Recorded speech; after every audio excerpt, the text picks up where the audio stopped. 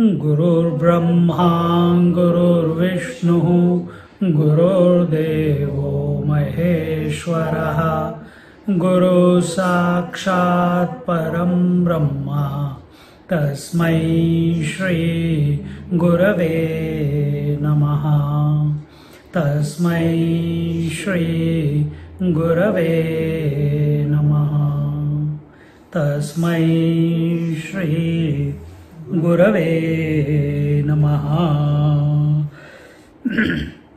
We are in verse number 49 of Gyaneshwari, Bhavartha Deepika, which is commentary by Gyaneshwar Maharaj on Bhagavad Gita.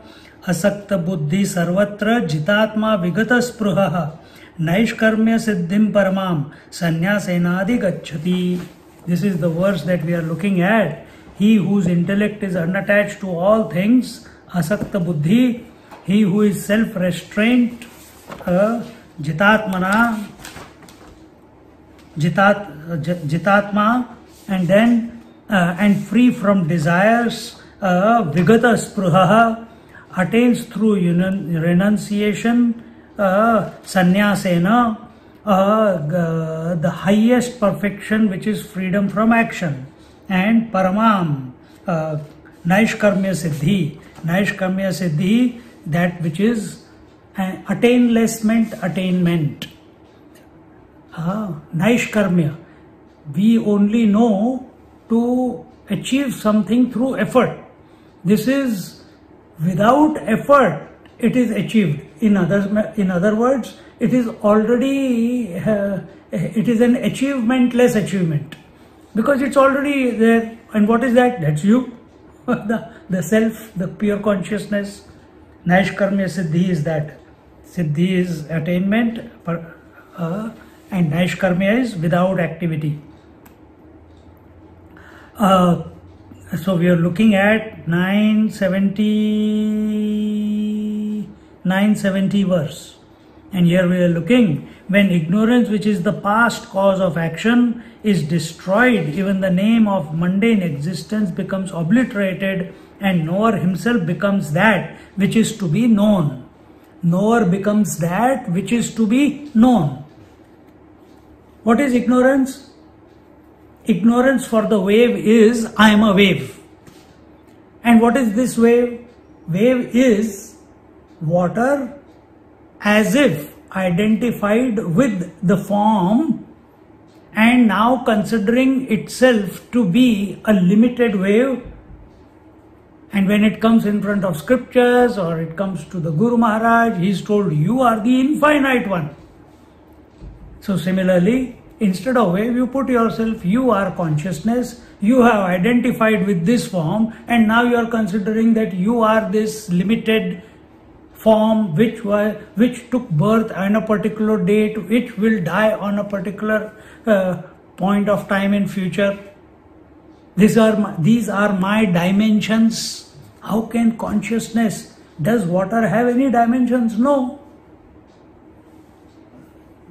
Can pure consciousness have dimensions? No, it is infinite. So, when ignorance is cut off, ignorance is burnt away. Here he says, when ignorance, which is the root cause of action, is destroyed. And what is the effect? What is the child of ignorance? We told last week. The child of ignorance is desire. What is the grandchild of ignorance? That means the child of desire, karma, action. So ignorance is the grandmother. It is the root. So where is this talking going on? Where is this listening going on? In ignorance. Where is this desire to liberate going on? In ignorance. Where are efforts going on? In ignorance. Where life as we know it going on? It is going on in ignorance only. It is the effect of ignorance. Ignorance is the cause. Desire and action are the effect. And we are addicted to action, we are addicted to desires. Including that to satsang. So now what we are doing? We are replacing the desire for the world of objects, relations, memories with desire for liberation. How do we desire for liberation? I know I want to be the infinite one, but how to get there? Then scriptures come into your life, then teacher comes into your life to guide. If you become available, it becomes available. The teacher becomes available, the scriptures become available. See? They grace us. Yesterday also this topic came in Kathopanishad.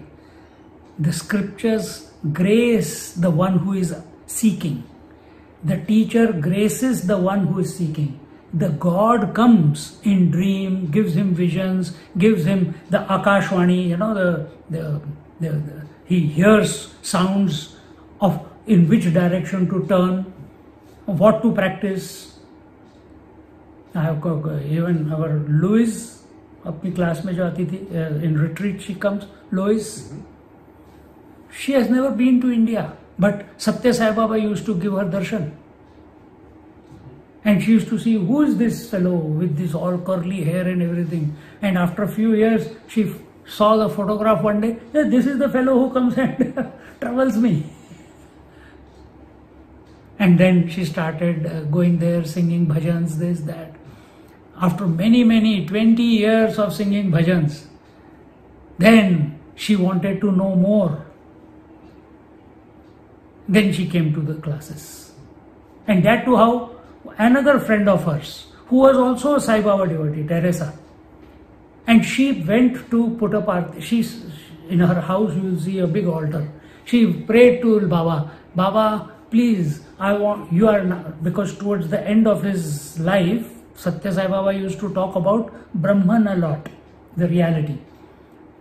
Less miracles, less stories, more Brahman, the truth. So she said, I also want to know Brahman, you have been talking about it, but how do I read the Bhagavad Gita, but I don't understand as you want, as I should be able to understand. I have the books of Upanishads, but I have taken class. She used to take classes. I have taken classes, but I know that I am still not there. Please, you guide what is going to happen. How should I approach this? How should I study? Whom should I study with? Or you are going to come and teach me, or whatever. She had that relationship with Baba. And then one day she was going, and she used to go to some yoga center in where is this? Fitzroy. And there she saw I was giving a talk on Yoga Sutras, one retreat in Vivekananda Yoga Center in Fitzroy. Now it is closed down. And she said, Arey. And then she came, attended the retreat, and she said, Swamiji, do you take other classes? I said, yes, I take Gita class, I take Upanishad, Panchadashi. And suddenly everything clicked. And she continued attending for almost 17 years. 17 years. And then she became instrumental in telling Louis, she started coming because she was seeking. This is how it happens. See, this is how it happened in our life also. To get where? To Naishkarmya Siddhi. To attain that which is already attained. To experience that which is already our natural state of abidance. Knowing that which is already known. The wave does not know, or it imagines that it does not know, and it thinks, I have to do meditation, I have to study scriptures, I have to have the grace to realize that I am water. Any person outside will say, what a foolish statement, isn't it?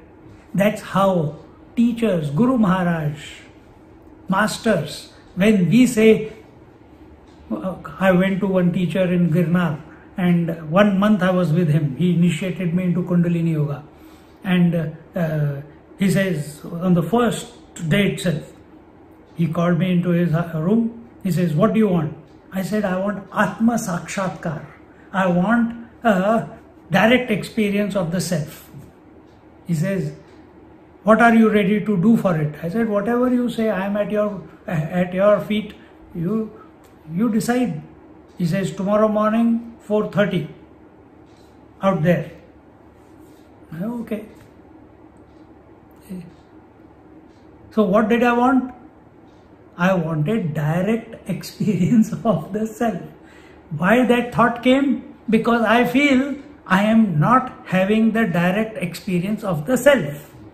Why am I not having direct experience of the self? Because I am identified with my mind and body.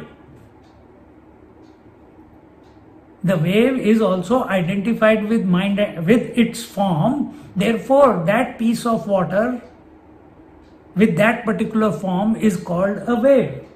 When it dissolves that identification, the wave doesn't need to die. All that needs to die is the identification with that form. Your body doesn't need to die. This is what Nachiketa is teaching in Kathopanishad. He's face to face with death. Listen to yesterday's lecture. Beautiful. He's face to face with death. Because only death is the greatest teacher. It is that principle of death is present all the time. So we have to cut this identification. The moment identification is cut, then the individual will no longer be there. Individual is there only as long as the identification is there. If there is nothing to identify, then individual is no longer individual, he is the infinite. What individual? Individual consciousness was accepting this form. Now there is no form to identify with, it realizes or it abides in the infinite consciousness, as the infinite consciousness. So when we keep saying I all the time in communication, masters also speak. I am hungry, I want to go here, I want to go there, I am tired now. Does not mean that he has become egoistic. That is, at a relational level, you will use that language. But where is he abiding? The mind is speaking in that manner. But where is he? Is he considering himself to be the mind? Is he considering himself to be the body? Is he abiding in the infinite self that he essentially, that the essence is? And that's what is told here. Naishkarmya siddhi, attainless attainment, experienceless experience, knowingless knowing. That is our natural state. All sadhana that we are doing as a result of coming to satsangs and chanting or japa or pranayam or everything is only to dissolve our identification. If we can dissolve that identification, like effortlessly. When do you dissolve it effortlessly? Every night when you go to sleep, you dissolve all your identification to the body also, to your relations. Everything goes. You don't make it go, it goes away. Be so focused on the I, who am I, with that intensity, with that coolness, with that surrender, with that willingness to dissolve into what you are seeking. Because all seeking is in the mind only. Just like you dissolve into sleep, the mind dissolves into sleep.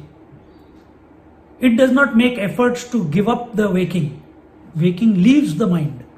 So you focus on the self. Let the world leave the mind. And when there is nothing left to leave, there you are. This is what was told, and then in the next verse it says, if a person dreams that he was drowning in deep waters in a river, will he make an effort after waking up to save himself from drowning? This is a very classic example which is taken in Upanishads, Panchadashi. Here also Gyaneshwari Maharaj is taking, and that is, if we have a horrible dream or a very, very wonderful, absolutely ecstatic dream, if it is a horrible dream, the horrible event will make you wake up. If it is an ecstatic dream, that ecstasy will make you wake up. You cannot remain in the dream. The moment you wake up, you're like, it was a dream. You give it zero value. Does it mean that tomorrow dream will not come? It may come. Some other dream will come. But the moment you wake up, you recognize the ephemeral nature, ephemeral, changing nature, temporary nature of the dream. What is dream? That which is existing in its own absence. It is mithya. Mithya means it's illusory. And therefore, it has gone deep into us. And we say, and within 2 seconds, you can't even remember all that which happened in the dream. Isn't it? But we have invested so much in the waking, we feel that way. But when we wake up from the waking, we will give equal value to the waking as we are giving the value to the dream. And many people are scared of this because we have invested so much in the waking. My husband, my wife, my children, my grandchildren, my memories, all these wonderful things that have happened, and not only wonderful things, but all the pains and all the efforts and all the challenges that you have overcome, and you have come to with this juncture of your life. And now you tell me that it is zero. But the dreamer also was thinking the same way. My life, my challenges, my aspirations, my goals. But it had to wake up one day. Not one day. It had to wake up eventually. The moment he woke up, immediately he gives zero value.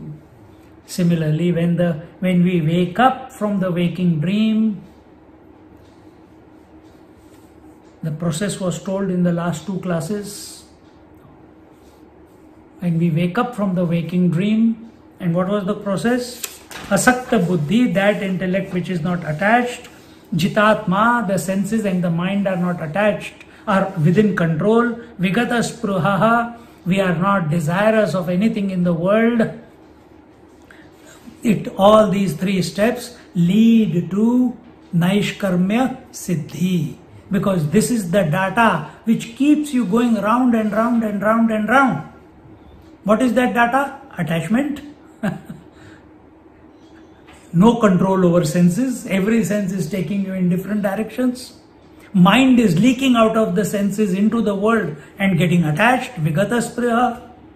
So once you have stopped the mind from leaking through the senses into the world, then there is no desire for the world, because the senses are in control, the mind is in control. Then it does not have anything to attach with. The I does not have any data to attach with. It is smart. It will say, I will get attached to nothing. Then it comes, you get sleep. But that is not our goal.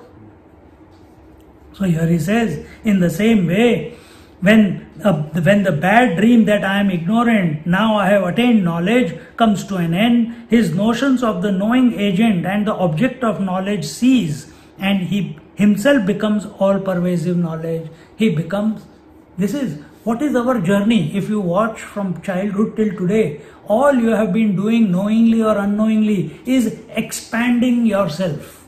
Some people take it literally, they keep expanding at body level.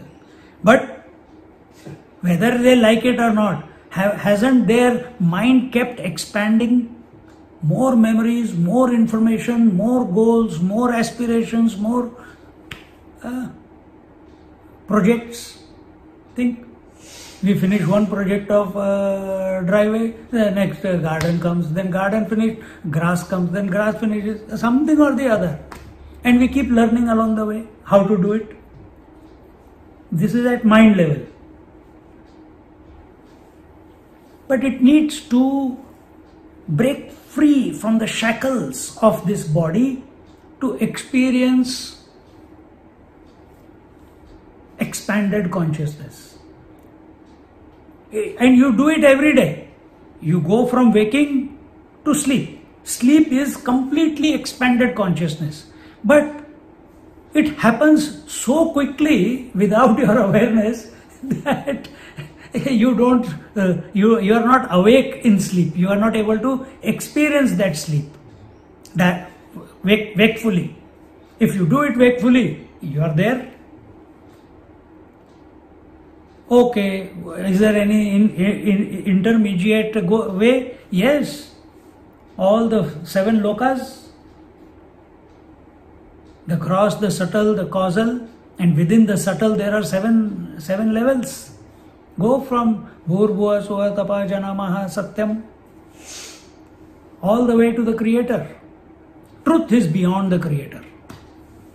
But my point here is that from childhood till today, our consciousness has been involuntarily expanding, either because parents put us into the school or a natural inborn curiosity to know more and more and more and more, isn't it?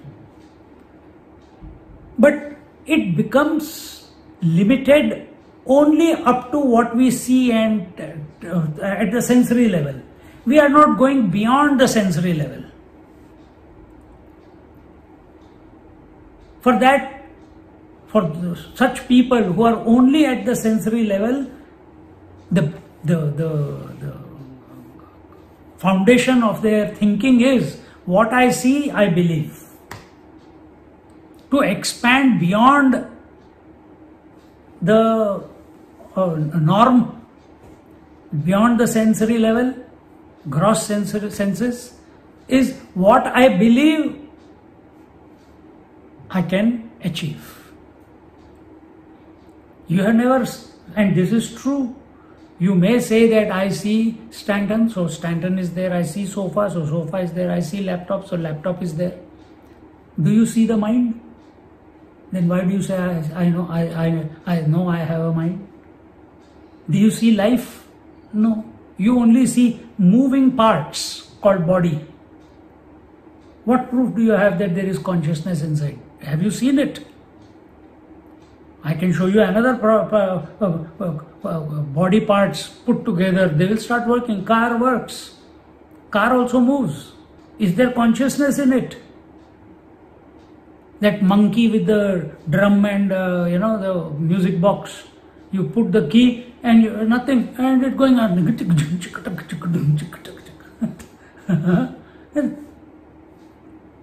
So what is? But you, even though you have not known consciousness, what you are doing? You are thinking the body is consciousness, knowing fully well somewhere deep inside which you have not explored that consciousness is. I am the consciousness. The life is consciousness. Body cannot be life. Body is that equipment through which life expresses. Senses are equipments or windows through which life expresses, as seeing, hearing, touching, feeling, tasting. Mind is that equipment through which life expresses, as thoughts, emotions, convictions, etc. So, how can that through which life is expressing can be life itself? I am the life. I don't say that I am, whenever we make a statement, don't we say, I am seeing through eyes. So which means you know you are not the eyes. You know you are not the body. You know you are not the mind. But somewhere the error is that ignorance which keeps us in the loop of identification And that crystallizes our consciousness, doesn't allow it to expand. Specific exercises of contemplation, of focus, of single-pointedness, of convictions have to be introduced to remind you of yourself. And that is what is going on here in this particular verse. In the same way, when the bad dream that I am ignorant, what was the bad dream? I am ignorant. Where is it going on? In the waking, right now. I am ignorant. Now I have attained knowledge. And in the waking only you will come to know. In the meditation you will come to know. In the contemplation you will come to know that, hey man, I was ignorant.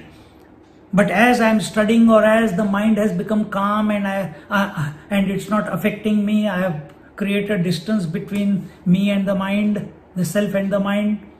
I become immune to its drama. That is called equanimity. With that comes knowledge. Knowledge is not thought knowledge. We are not talking about thought knowledge here. We are talking about self, which is of the nature of knowledge. Self meaning pure consciousness. Now I have attained knowledge comes to an end. His notions of the knowing agent and the object of knowledge cease. So the knower and the known, they cease. What was the knower wanting to know? As an ignorant, he wanted to know the world. As a seeker, spiritual seeker, he wanted to know the spirit. He wanted to know the consciousness. Who? I wants to know I, which is of the nature of consciousness. It's like, very simple example, this I wants to see itself. Is it possible? But will the knowledge take place? Yes. At this very moment it is there. But if we force the eyesight, which is outwards, and we want to keep wanting to look at our own eyes, we don't have to go through that exercise. But in yoga they will try that.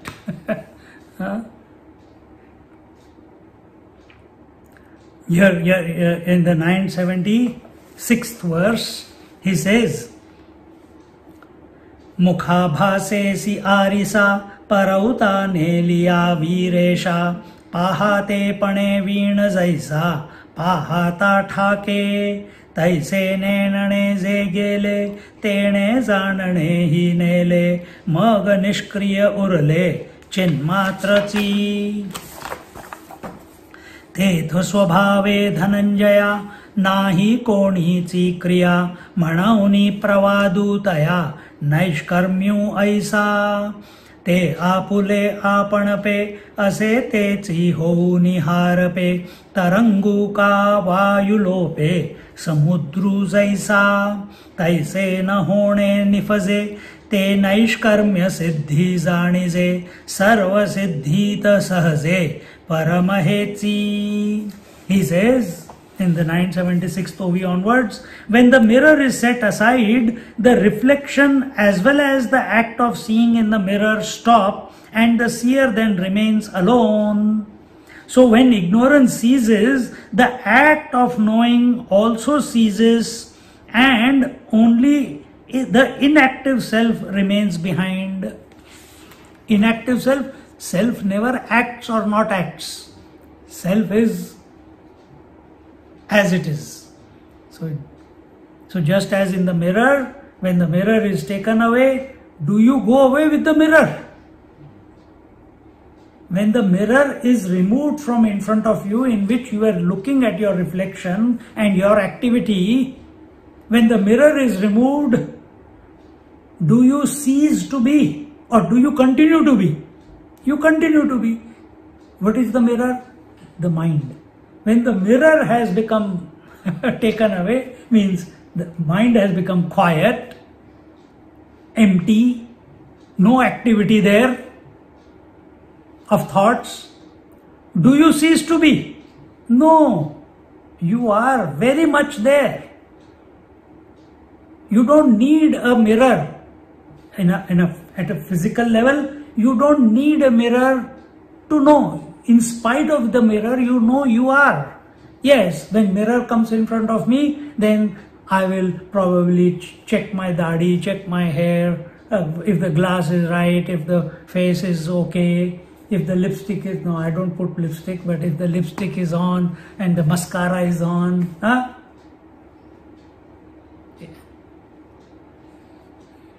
does it look like lipstick? No. So I can delve in that, and some people delve in that and lose the original. Is that our case? That we delve in the mirror? Are we all the time sitting in front of the mirror? My God, if I go away from the mirror, I will not be anymore. Many people are like that. Young girls are like that. Hours they will be combing their hair. Gel this, gel that. Are you like that? No. So, to you, it does not matter whether the mirror is there or not. You continue to be. Similarly, if the mirror of the mind is there or not, understand, you continue to be. When the mirror is set aside, the reflection as well as the act of seeing, in the mirror stop, and the seer then remains alone. So when ignorance ceases, the act of knowing also ceases, and only inactive self remains behind. O Arjuna, as the self by nature is not active, this state is called actionlessness. Actionlessness, naishkarmya. Naishkarmya is actionlessness, effortlessness.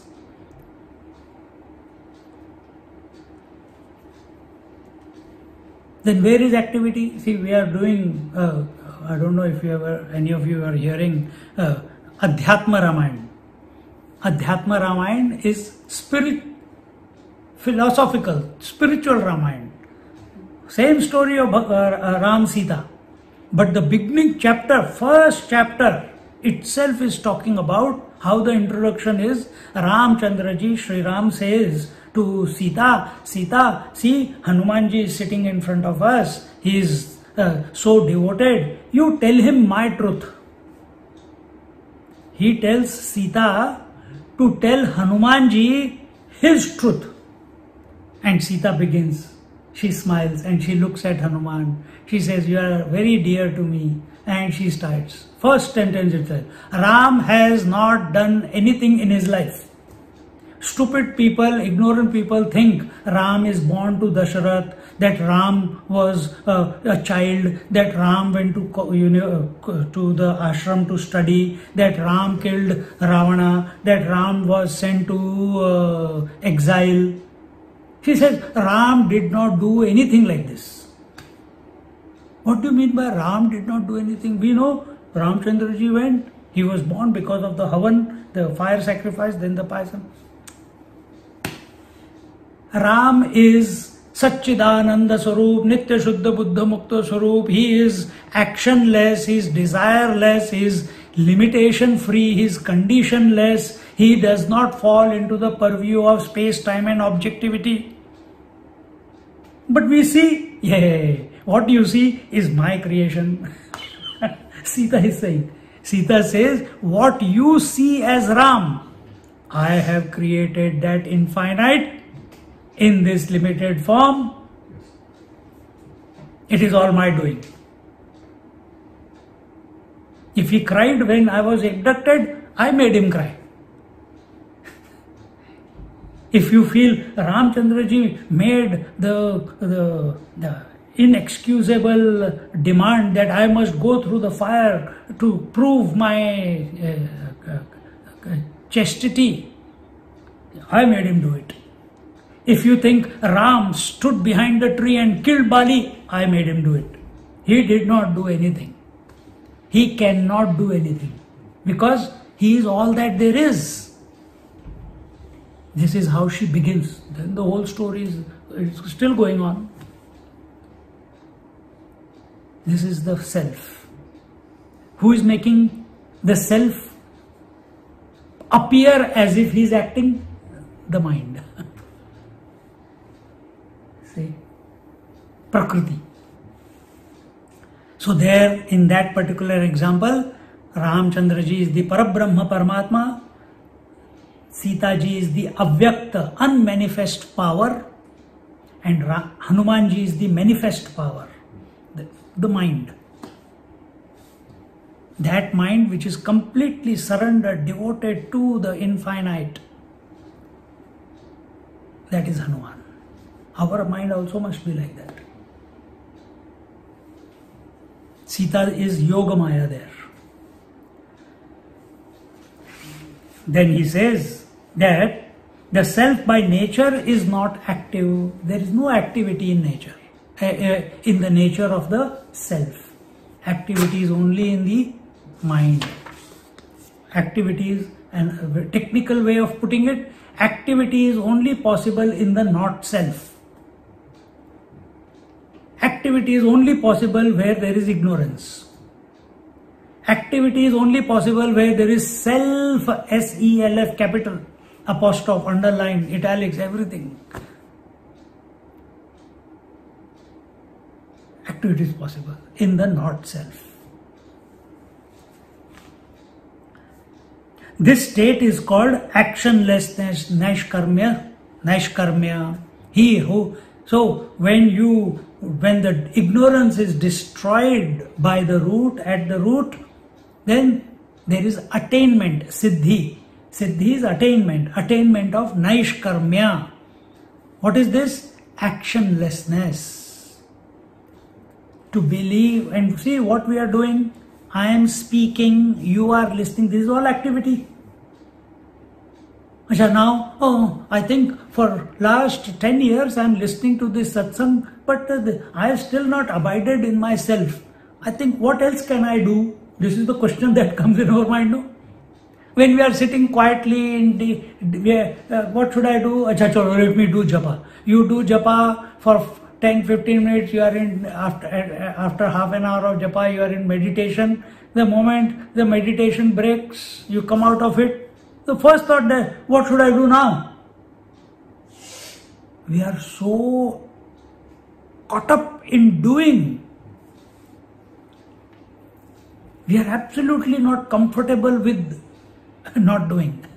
That not doing, no, actionlessness is naishkarmya. And who is this? What is this naishkarmya? It is our essential nature. It is the self. And understand, do not superimpose. You know what is superimpose? Paste.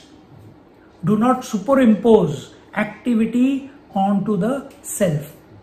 Just as Sita ji explained, Ramchandra ji did not perform any action. All action that you see, I made him, I superimposed it on him. It is all my leela. It is all my expansion. And in spite of making him go through all this, he ever remains untouched by all activity. She says, my existence is because of him. I become active or inactive only because of him. I superimpose activity and non-activity because of him. He supports activity and no activity, but himself is actionless. Apply these principles on yourself. Self is actionless, but it supports all activity and absence of activity. Is it not true? Don't you, as pure consciousness, support non-activity, deep sleep? All of them, 30, 40, 50, 60, 70, 80? I don't know. If mom is hearing 80. Huh? So many years we have supported every day that non-activityness. And all activity, hyperactivity, dream, little bit slower activity, waking. So haven't we been supporting all of them? But which one do we consider ourselves to be? The sleeper, the dreamer, or the waker? Or the one who is supporting all the three and not affected by the three? Not influenced by the three, not entangled by the three. This is Naishkarmya. Come to know that you are that.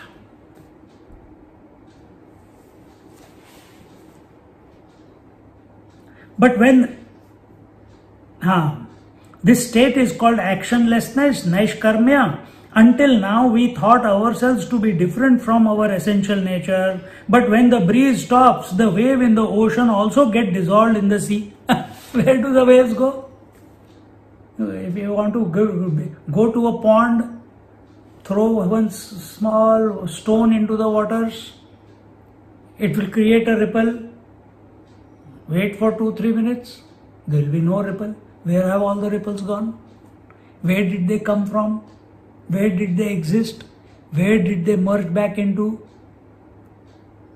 Oh, they came from water, they stayed in water, they merged back in water. Then why did you call it a ripple? Why did you call it a ripple? So you also came from as if. So did anything come out of the water to become a ripple? Or it was water only? It was water only. This is the illusion. This is the creationless creation. Creation is not true. Creation is existing in its own absence. Therefore it is called creationless creation. It's an illusion. It's mithya. It's existing in its own absence.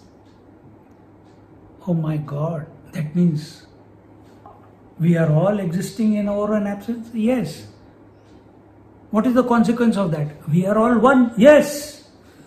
We are not separate? No. Then why do we feel? Because you don't know yourself, that's why. Come to know yourself, you will be one with there will be no distinctions for you. And that is the acme of human life. That is the goal that we have to achieve. This disposition has to come about before the last breath. If you have achieved this as a human being, you have attained the highest. You have attained Naishkarmya.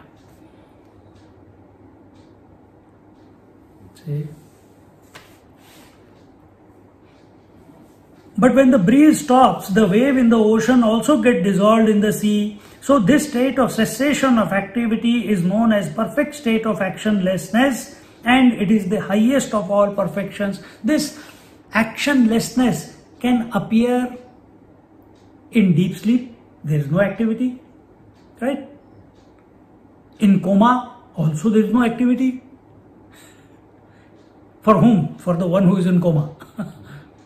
In samadhi, there is no activity because mind is absolutely still. Mind is still. In deep sleep, the mind is still. But in all these three, coma, deep sleep, samadhi, our knowledge is not complete as regards who we essentially are. We are still extroverted in our approach. Therefore, you go into samadhi. And you come out of samadhi, the world is still there. Why? Because you did not catch, you did not, give up focusing on the absence. That's what I should say. You did not give up focusing on the void, on the absence, emptiness. And what are you looking empty? There was nothing there. Nothing is not an object. Who is aware there? When the mirror is taken away, are you still there? Yes. If there is no thought to associate yourself with in the mind, are you still there? Yes, be that.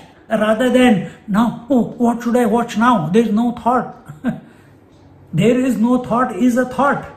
You are still caught up in that wrong approach. Sit still. And if you have read and even heard all this, when that moment comes, it will take you, it will, what you call, catapult you into infinite knowledge. Swami, if the thoughts are coming and going, and if you are not attached and they are not bothering you, then there is no difference whether you are in the samadhi or whether there are thoughts. Absolutely, that's how masters live. That's how masters live. You are understanding it. I am understanding it. But are we living like the masters? Unaffected by the world? So we want to directly abide in that knowledge. And that knowledge is not separate. It is not something to be achieved. That is my nature. For that only one thing is required. What? Actionlessness. Action happens where? Manasa vacha kaya. Actions take place at the body level, at the speech level, and the thought level. All these need to subside, just like they subside in deep sleep. If leg is moving in the deep sleep here and there, you are not aware also. Okay, you don't even know it is your leg, because no body identification in deep sleep, no thought in deep sleep. You are not even aware that you are breathing in deep sleep.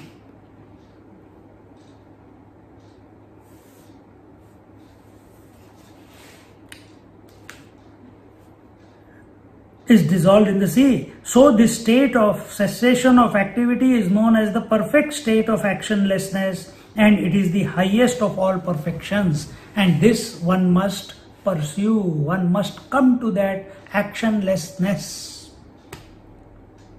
in spite of activity taking place. Remember we talked about karma and kriya? Karma was identification with activity is called karma. For karma, there will always be karma phala. What was the next stage? Disassociate from the karma phala. Slowly, as you your expectations from the results recede, slowly you will realize, I am not the doer of the action. We have not come to this point. I am not the doer of the action. Activity is happening of its own accord. I am the witness.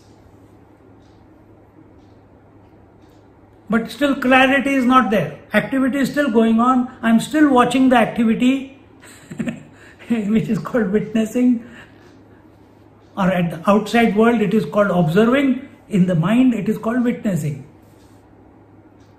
When the onslaught of thoughts in the mind dissolves to a large extent, then the witness becomes available to himself.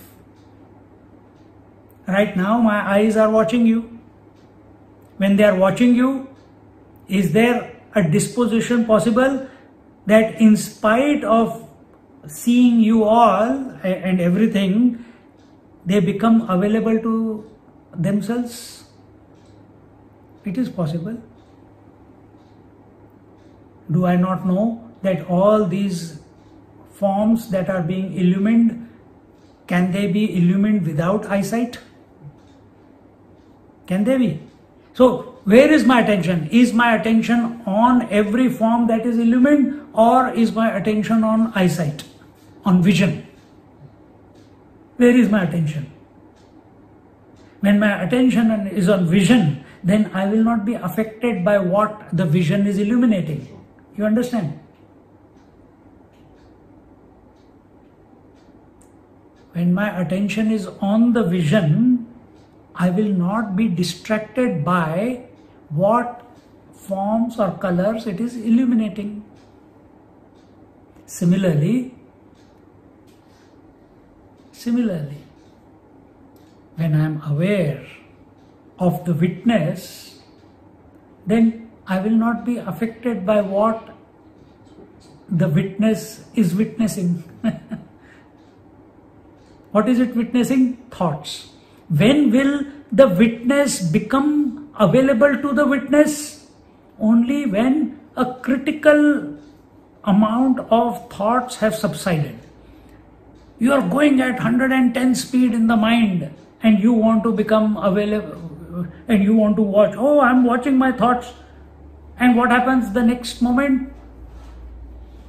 Crisis.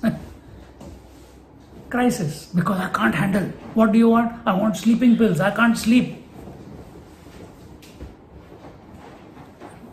So when consciously, systematically, in a disciplined manner, by disengaging ourselves from the world, from activity, from the gross activity to the speech activity, to then we come to the mind activity.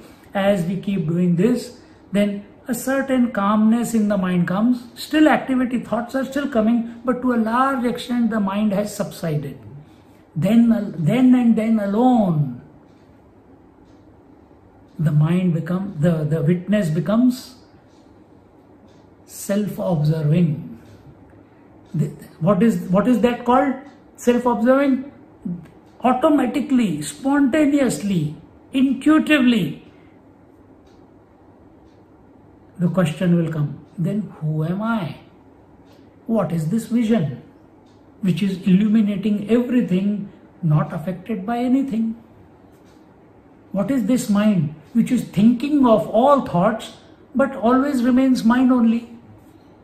What is this consciousness? What is this I which associates with everything, is supporting everything, but itself is always the same? Who is this I? What is its nature? Is it the witness? Or is it pure consciousness? When you come to this question, come to this juncture in your contemplation, scriptures will come into your life, teachers will come into your life to propel you deeper into yourself. But this question must not come as a result of reading the book. It must come spontaneously as a result of your sadhana, as a result of your purification, as a result of your disentanglement from the gross and subtle, from the karma, activity at the body level, activity at the speech, and activity at the mind. It has not dissolved completely, but to a large extent. Then this question appears. Then we are in Moksha Sanyaasa Yoga. Tyage naike amritattva manasho. Only immortality is possible only by giving up. You have given up activity at the body level, you have given up activity at the speech level, you are giving up slowly the activity at the mental level. At the mental level, the question is coming, who am I? It's only in the mind. But now, where is the question? Aham idam. Till now, you were witnessing all this. Now, the last thought in this is, who is this fellow? Who am I?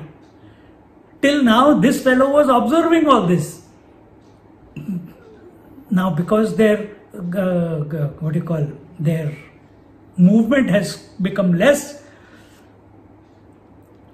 satsangs have been done, attended, automatically it has to think. This is mind, it is thinking. But now, suddenly, by grace, the thought appears. Who is this fellow who is observing? That's me.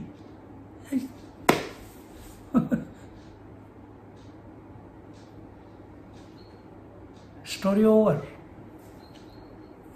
No more deliberation after that. No more thinking after that.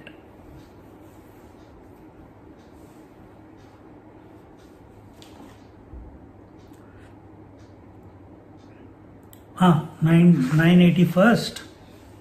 देवळाची कामा कळसु उपरम गंगेसी सिंधु प्रवेशु का सुवर्ण शुद्धि कसु सोडावा जैसा तैसे आपुले नेणणे फेडीजे का जाणणे तेही गिळूनी असणे ऐसी जे दशा तिये परते काही निपजणे आन नाही म्हणौनी म्हणिपे पाही परम सिद्धीते.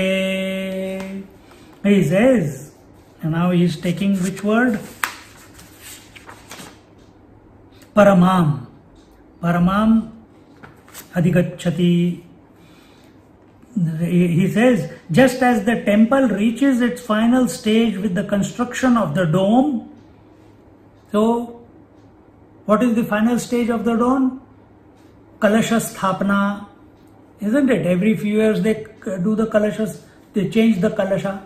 But when the first time temple is created, it is not complete till even if the deity is inside, it is not complete till the kalasha sthapna. On the top you see those, kalasha is called what?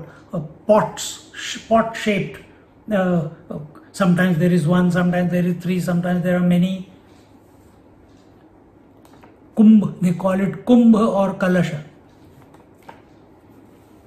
Kalasha Sthapana. So just as the temple reaches its final stage with this construction of the dome, or the flow of the Ganges stops when it joins the sea.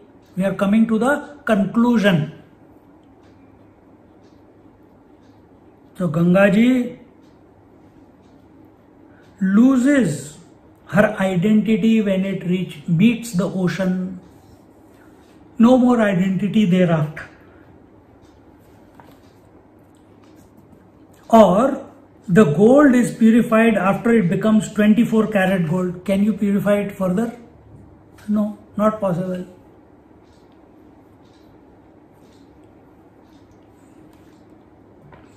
After it becomes 24 karat gold.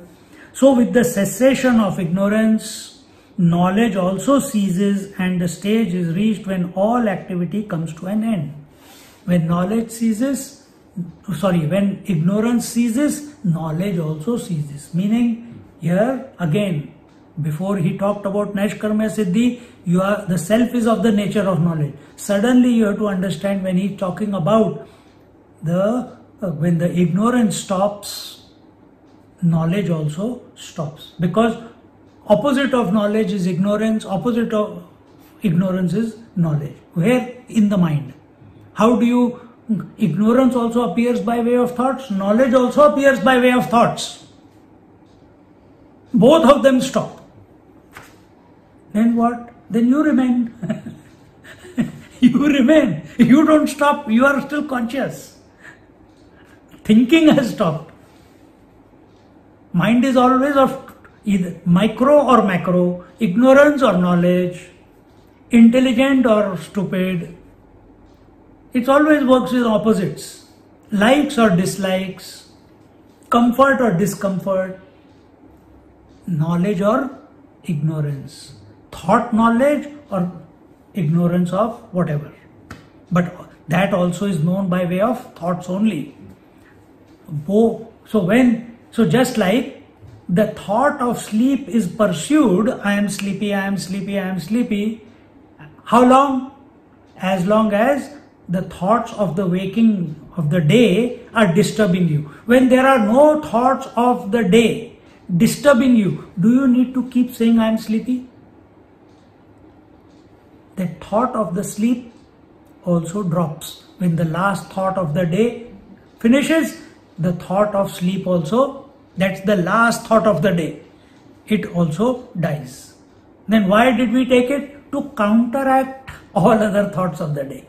This is Amrit Anubhav. Gyaneshwari Maharaj, we are doing this chapter on Sunday, the words devalued. So in the previous chapter he talked about Satchidananda, the word Satchidananda. Sat is used, the word Sat is used to counteract Asat. Existence word is used to counteract non-existence.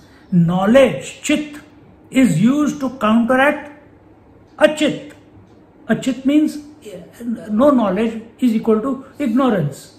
And Ananda word is used to counteract, to neutralize dukkham, misery and grief. But when grief is neutralized, ignorance is neutralized, non-existence is neutralized, then you don't have to keep saying I am Satchidanand, I am Satchidanand. You are, that's it. Then Dakshinamurti begins. Maunam Vyakhyat Prakatita Parabrahma Brahma Yuvanam. Maunam Vyakha. That is eloquent silence. That silence in which all possibilities are there. They may express or they may not express. But you do not, how should I put it? I can't say you cannot forget yourself. But you are the substratum of the entire. You are the entire, because you are the material. Just like every wave, the material that has gone into a wave is water. They came from water, they existed in water, they went back to water, the material was water. So everything, what is everything? Waking, dream, deep sleep, samadhi, all of that came out of the self, existed in self, goes back to the self. And what is self? Which is unaffected, uninfluenced by all these. Life continues. Expression of life continues. Or may not continue, it does not matter. He says, all activity comes to an end. When this state is attained, nothing remains to be achieved, and so it is called the highest perfection, Paramam Gatim. Paramam Gacchati. Paramam, what was the word here? Paramam Sanyaasena Adhigacchati. Having given up, Adhigacchati, you move towards or come to abide what? Paramam, the highest goal, the highest perfection. But this state of self-realization is attained by a lucky one only through the grace of his teacher. At this juncture, when we are coming to this actionlessness, because we are so addicted to thinking, we are so addicted to doing, even at the mental level, at that time it is the words of the teacher in a satsang that suddenly flip you from thoughts to be independent from the thoughts. A recent example is Ramakrishna Paramahamsa from Bengal. He was Kali devotee, Mother Kali, and she used to do everything for him, and in his mind continuously the picture of the form of Kali is there. He feels he is one with Kali, he is the son of Kali, and she is the mother of the whole world, and this was his relationship with her. But he was an explorer. Ramakrishna Paramahamsa was an explorer. So he explored Buddhism, then the Buddhist teacher came into his life. He explored Christianity, Christian teacher came into his life. He explored Islam, Islam teacher came into his life. He explored the bhav, the feeling, what Radha must be feeling towards Krishna. He started becoming like Radha. What would be the devotion of Hanuman? He started growing a tail. All these are recorded facts. He was so identified with that character. Now when he had experimented with everything, then he said, oh, what does it, they talk about Vedanta, what does it mean to be, what does it mean to know the self? I am not able to give up the form of Kali by myself. What does it mean that I am formless, the truth is formless, attributeless? When he thought like this, he doesn't know the teacher. The teacher appeared, Totapuri Maharaj. He used to live in Puri, Jagannath Puri. So from there he came. He said, no, I have come. What? This is what you wanted, no? Yes, come. and he guided him. He was not able to go through that. He is not able to give up. Then he made him pick up, I don't know what the exercise was, but pick up the sword and cut the head of Kali. For 3 days and 3 nights, Ramakrishna Paramahamsa was in samadhi, in meditation. Formless, attributeless, no body identification, just sitting there like a rock.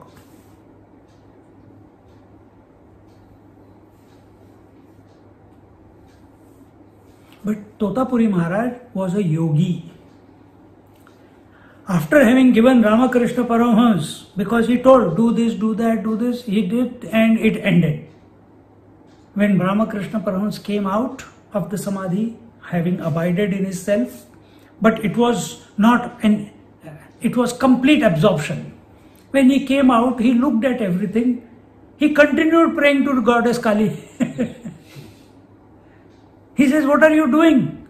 Now you are a Vedanti. He says, no, being a Vedanti doesn't stop me from praying to Kali. It doesn't stop me from eating food. It doesn't stop me from contemplating. It doesn't stop me from dancing.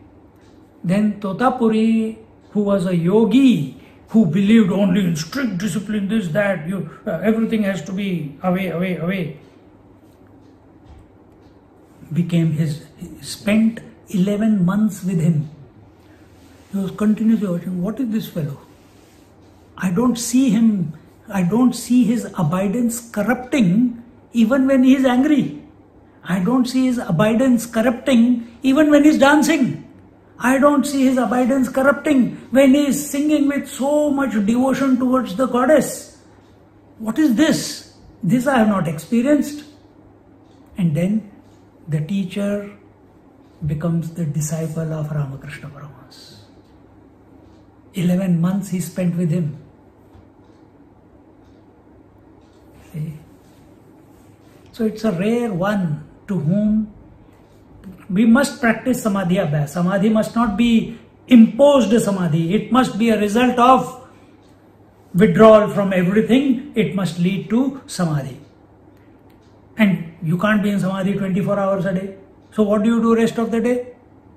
Do chanting, do nam jap, listen to satsang, so that our conclusions about ourselves, they get rejuvenated. We come to the correct understanding who we are. And then maybe tomorrow morning when you sit in samadhi, instead of going into samadhi, you will go into the and when you come out of it, it will be natural. Everything will be transformed. Everything is there. Husband is there, children are there, but you are infinite now.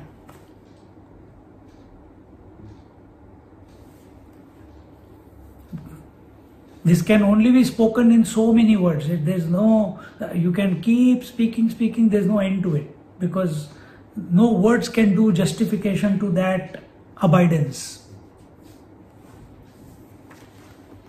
And in this way, but this state of self-realization is attained by a lucky one, by a rare one,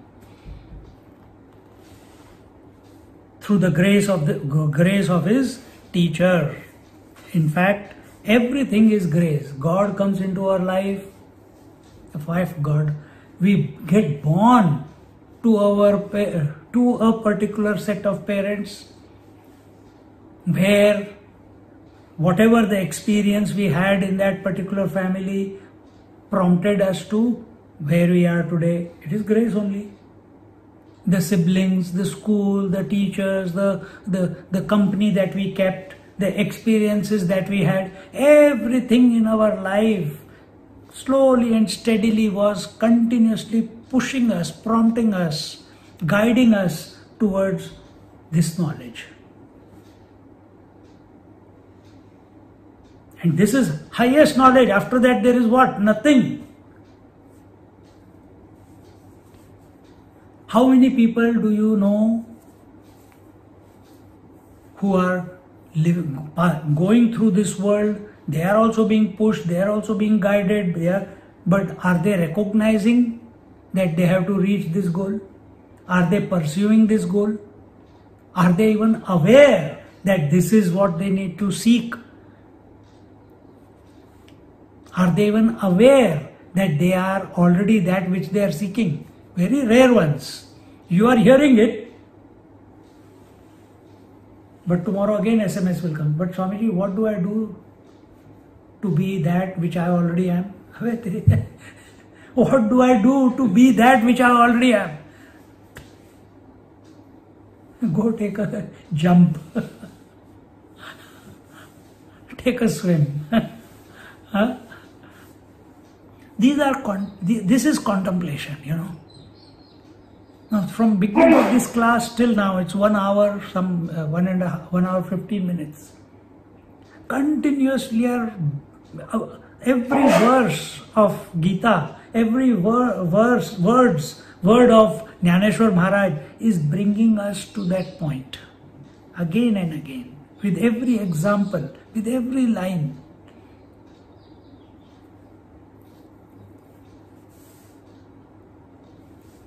Continuing in the 50th verse, Siddhim prapto yatha brahma, Siddhim prapto yatha brahma, Tathapnoti nibodh me, Tathapnoti nibodh me, Mama samasenaiva kaunteya, Samasenaiva kaunteya, Nishtha jnanasya ya para, Nishtha jnanasya ya para. Together, Siddhim prapto yatha brahma, Tathapnoti nibodh me, Samasenaiva kaunteya, Nishtha jnanasya ya para.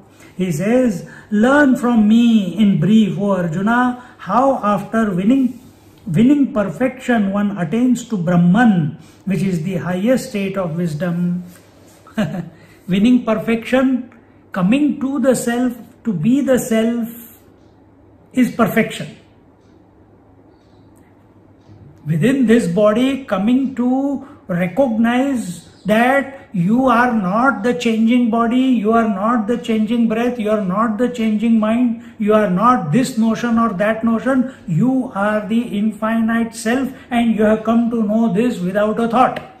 I have given you in one short formula. You come to know. Now the next stage is to know that this Atman that I am is the infinite Brahman, meaning this Atma is all that there is.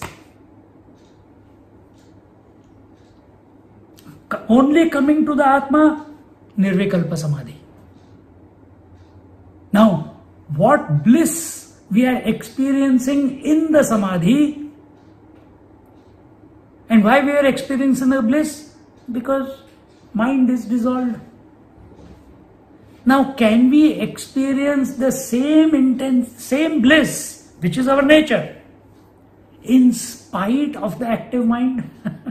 For that, something has to change. You have to what is the word?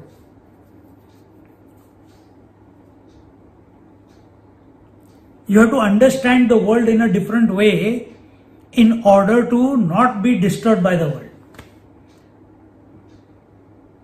The first stage was you removed the world from the mind and you came to know that you are. Now, every time you come out, the world is still there. Is there a way? Because Brahman means, Atma means, with this particular form, I have come to the essence. What is the essence of the whole creation? Consciousness, infinite consciousness. Another word for it is Brahman. That which is larger than the largest is Brahman. Bhratat Brahman. See? So, my God, I am the essence of the whole creation. Yes. How? Now I will tell. Next expansion. So, till now, we have not expanded consciousness. We have removed all the obstacles within the mind so that we came to the consciousness. Now we are going to recognize this consciousness is all that there is. Once you come to this firm, thought-free realization that self is alone all that there is, then whether you are in meditation or you are in the world, it will not matter to you. Isn't it? Once the wave has realized that it is water, it was meditating. It attended a satsang. Yeah, I know. The moment it goes out of the satsang, oh my God, COVID, oh my God, crazy people driving on the road. So what happened? The other waves are still there. So what will be the transformation? Transformation is that wave realized it is water and it remains as water even when the mind becomes manifest. Then what will be the realization? If we have to use the words, cannot use the words, but to use the words, then the realization will be that all the material that has gone into every wave is nothing but the self, the infinite waters that I am. If I have to use the words, it is a direct realization. But this happens when this step from Atma to Brahman, it happens when we are exposed to the scriptures, when we are in a satsang. Very rare it will happen on your own. Why? Because we are so much invested in the world. We are so much invested in the I.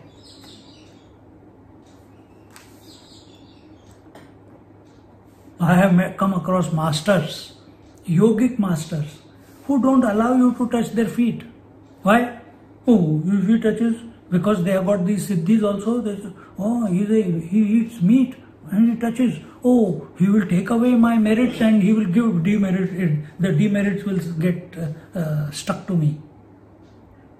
They go around anywhere they go around in the world, they take a cook with them who make food without garlic, without ginger, without salt, without onions, as if that is going to stop them from remaining pure. These are all jokes, but people are stuck in many different ways. They carry their own cooks. They carry, one person I know, he carries Ganga water all the way to America. Liters, canisters after canisters.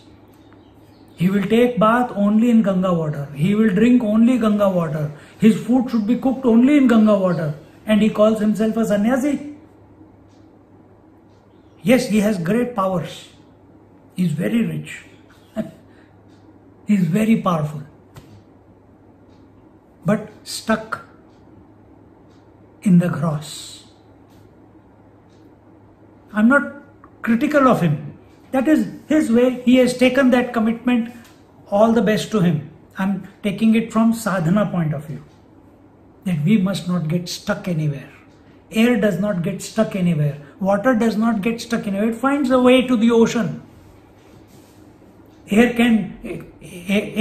does not get stuck anywhere. Even if you put a mesh, it will pass through it. You cannot trap it.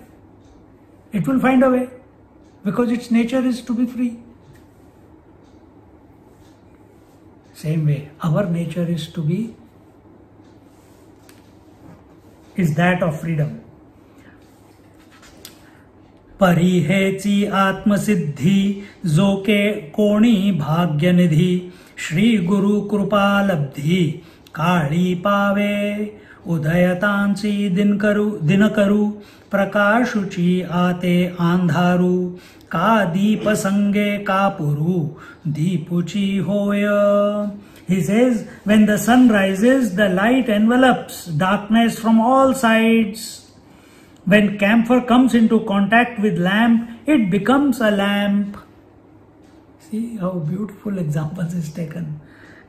When the sun rises, light envelops darkness from all sides. It's not it's going as an arrow into the darkness and then blast it open into light. No, it's covering it from all sides. Then the second example, when camphor comes in contact with the lamp, it becomes the lamp. When we do Karpur Arti, we take the Karpur is camphor. Camphor is never lighted with matchstick or lighter. Camphor is always lighted from the main lamp that is in front of the Lord. So you take the camphor piece, you light it there, you put it, then it itself becomes a lamp. And with that you say, Om na tatra suryo bhatu na tarakam, and the prayer goes on.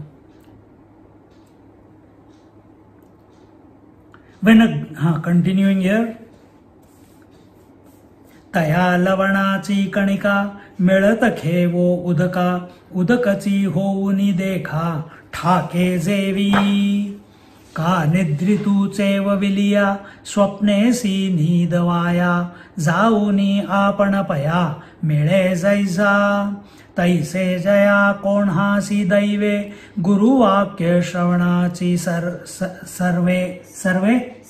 सवे द्वैत गिळोनी विसंवे आपणया वृत्ती तयासी मग कर्म करणे हे बोली जैलीची कवणे आकाशा येणे जाणे आहे काही म्हणवनी तयासी काही त्रिशुद्धी करणे नाही परी ऐसे जरी हे काही नवे Jaya.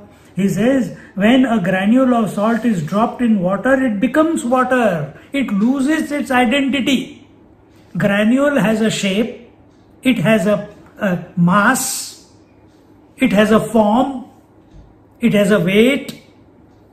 But once it dives into the water to see, this is the example by Ramakrishna Paramahansa, the salt doll went to see how deep the water is and became water. And that's what the example is here. Dropped in water, it becomes water. When a person wakes up from sleep, his sleep along with dream ends and he resumes his conscious state. Where is conscious state? Are you conscious as sleeping, while sleeping? No. Oh, but he's breathing. Other people are saying you are conscious. Do you know you are conscious? No. When you are dreaming, are you knowing that you are a dreaming conscious? No. You become conscious only after waking up. So when you have given up the waking and the dream state. Dream and the deep sleep state. When a person wakes up from sleep, his sleep along with dream ends and he resumes his conscious state. So if he hears the instruction of the master through good fortune, his mind sheds the notion of duality and rests in the nature of self. This is what happened to Ramakrishna Paramahansa.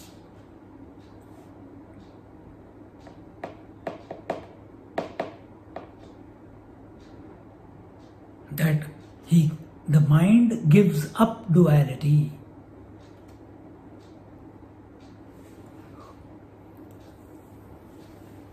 And that is only possible by the Aptavachan, by the words of the Guru Maharaj or the teacher. And here we are listening to Gyaneshwari Maharaj, his words, his experience, his abidance. We are not reading a commentary of a person who is a philosopher, professor in some college, who is uncooked. We are reading the commentary of a person who is abiding in this knowledge which he is propounding. So he knows all the nitty-gritty of it. He knows all the obstacles. He knows all the crossroads. He knows all the difficulties that are going to come. And therefore the commentary.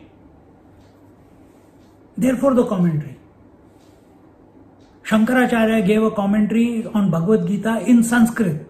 In those times, in the 8th century,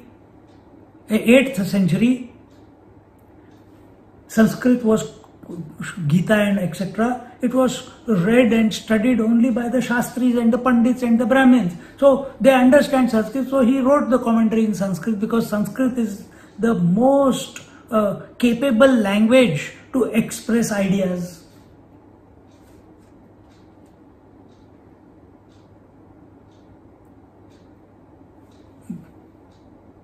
But 1300 years ago, in 7th century, 760, 70 years ago, when Gyaneshwar Maharaj was born, he was a product of that time. The Lord alone appeared in that manner. The Supreme Consciousness alone appeared. There must be enough people who must be wanting some guidance. There is never a time on the planet, especially in India, when people have been left orphan. There's always someone to guide. You see the masters even today. Which other country you can claim that they have realized masters the way they keep popping up in India? Which other country?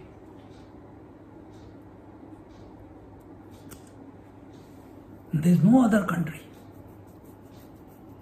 So Gyaneshwar Maharaj, when he came 700 plus years after, 750 plus years ago, at that time, he wanted to take this knowledge of from the clutches of the Brahmins and the educated class who had become corrupt as a result of being the authority to study it and communicate it.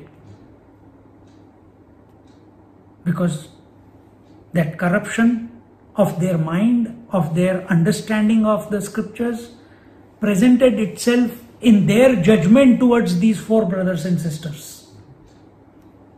So when all that was over, he took Bhagavad on, when his elder brother told, now you speak on Bhagavad Gita.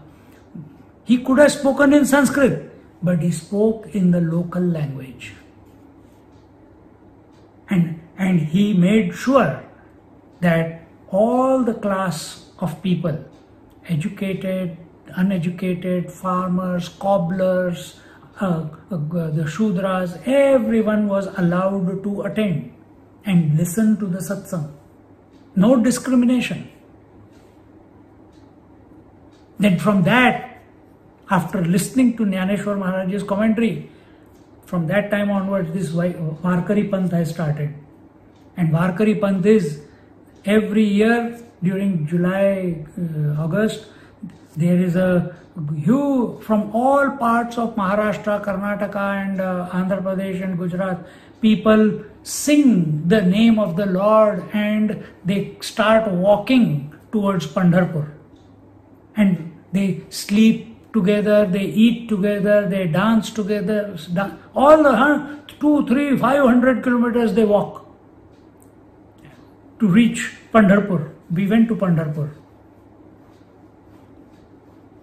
But the beauty of the Varkari Sampradaya is there is no discrimination. Every person is equal. So, an elder, you will find an elderly person touching the feet of a young boy, the young boy touching the feet of the elder person. That is natural. But elder also touching. An educated touching the feet of a uneducated. So, in their own home, they may be Brahmin, Kshatriya, Vaishya, Shudra. But when they come into those who are Varkaris, they have gone beyond the division of humanity. No, profession is not a barrier, education is not a barrier, caste is not a barrier, wealth is not a barrier. No barriers. Everyone is equal in the eyes of the Lord. This is what Gyaneshwar Maharaj propagated. A 12-year-old boy is giving this commentary. We'll think about, contemplate on it in our next class. With that, Bolo Gyaneshwar Maharaj ki Jai. Om Purnamada Purnamidam Purnat Purnamudachyate Purnasya Purnamadaya Purnameva Vashishyate. Om Shanti Shanti Hari Om. Shri Gurubhyo Namaha. Hari Om. Just sit quietly for a few moments.